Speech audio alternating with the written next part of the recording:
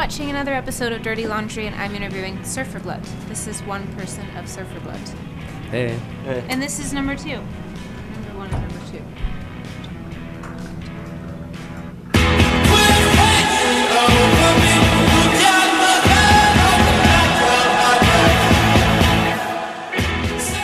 Pitchfork gave you guys best new music. Yeah. How did you find out? Well, we kind of knew the review was going to come out that night, and we were at a bar in Lake Worth called Harry's Banana Farm, which I'm going to plug for. Harry's? It's some. Alright, that's like 4 plugs already. Can you plug something for me? We picked him up, like, me and my friend, as soon as, because we kind of knew something might have come out that night. We knew we were going to get reviewed.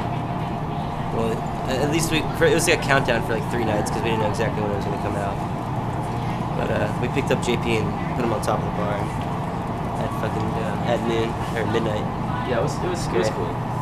Yeah, and I guess that's like super important these days too, because a lot of like publications who probably at one time had an original voice have kind of lost it. So with someone like, kind of has the guts to be like, well, I like this band and no one's ever heard of them, but I'm going to go out on a limb here and say that they're really good. Right. You got to respect them for doing that.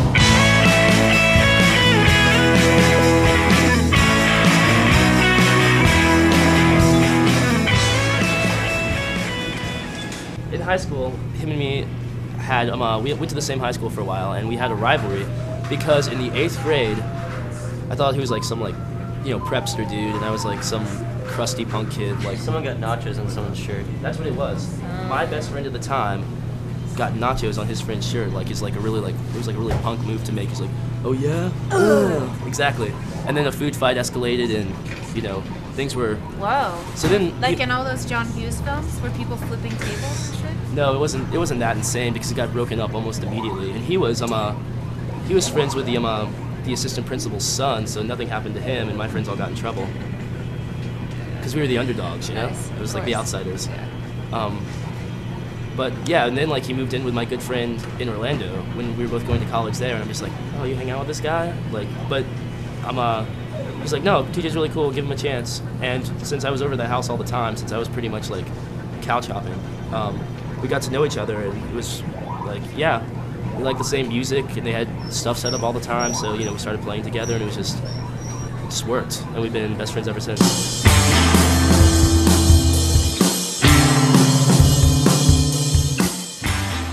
We were playing in this warehouse space, right, when we were first starting out, and like we were like, oh man, we want to go on tour, but we don't have a van, and we're all broke, and our parents won't give us any money, and and we were having this rehearsal space, and the landlord brings in this new like group, and he's like, oh, I know them, and I'm totally cool with them, like they're totally cool, and like we've been sharing with this other band that he knew for a while, and they'd been really respectful and like never had like borrowed anything without asking or whatever. Right. And then one day, the first day, our PA goes missing, and it's all like, like, oh, maybe they borrowed it for a show and didn't tell us, like, let's just give them the benefit of the doubt. And then like 2 days later, my amplifier goes missing, and then I freak out.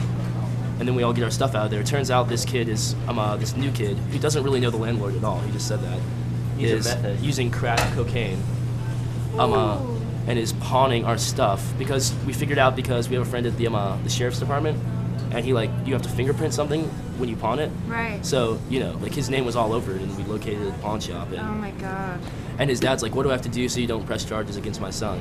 And I said, well, we really need a van. And like, so he gave us like $1,200 to go buy like a cheap van.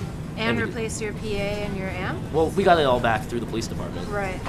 But yeah, so then we went and got a van. Wow. And we went up to New York, and we were like, and like no one was coming to our shows. Like, we were like, and we were having a great time because we were just like on the road and like young, and like, it was the furthest like some of us had ever been from home.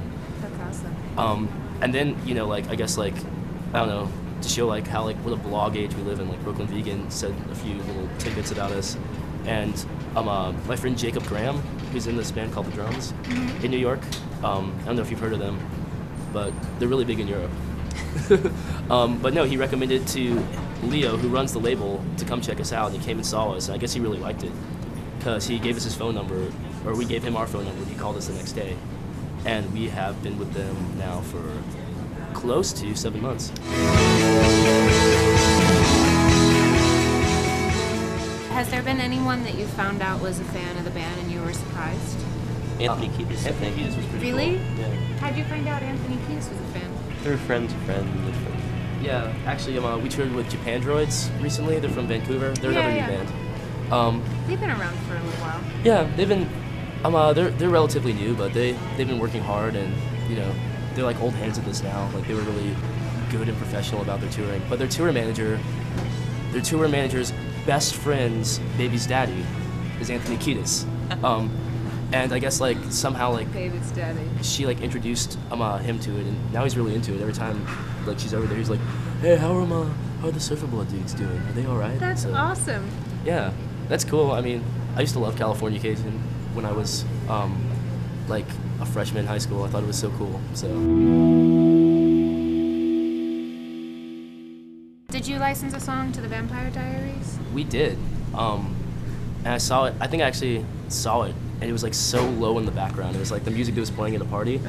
So like, you know, at this party in this hypothetical vampire world, like Right. you know, Surfer Blood was playing, and I'm like, well, that's pretty rad. cool.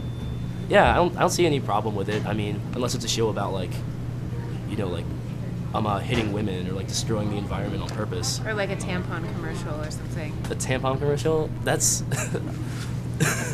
that's just weird.